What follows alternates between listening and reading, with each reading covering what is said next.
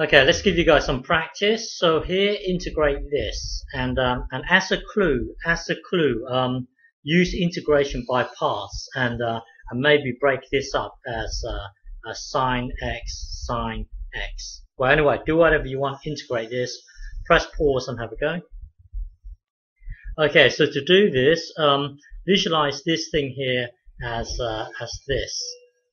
As this. So set u as this, and set v prime as also this.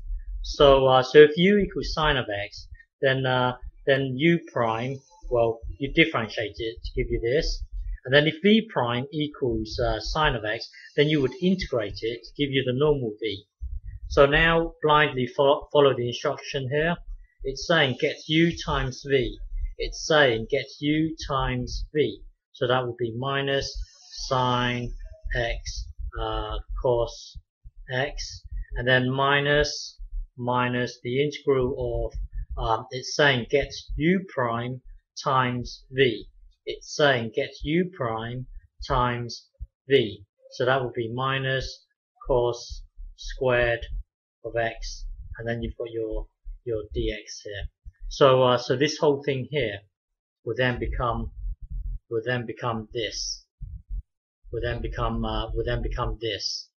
Okay. So so now this negative 1 here is a constant, so you can take it out. So then it will then become this, and now looking at this, you are currently here at the moment.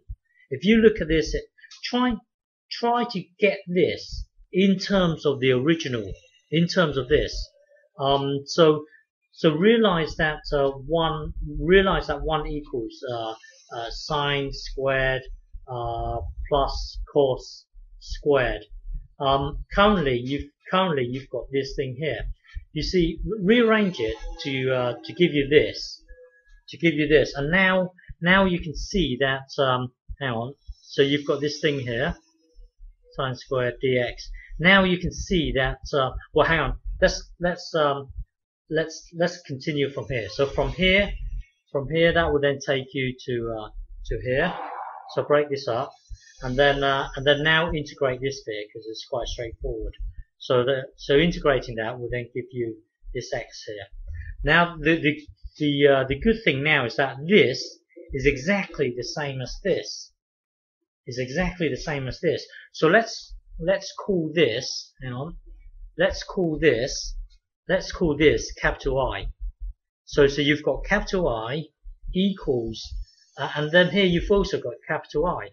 So because well once you're here, hang on, let's go back to here. Once you are here, you want to rewrite this cos in terms of this thing here, which was sine squared. So try to get this to be in terms of the original. Well, if you look back down to here, you can see that this is exactly the same as the original.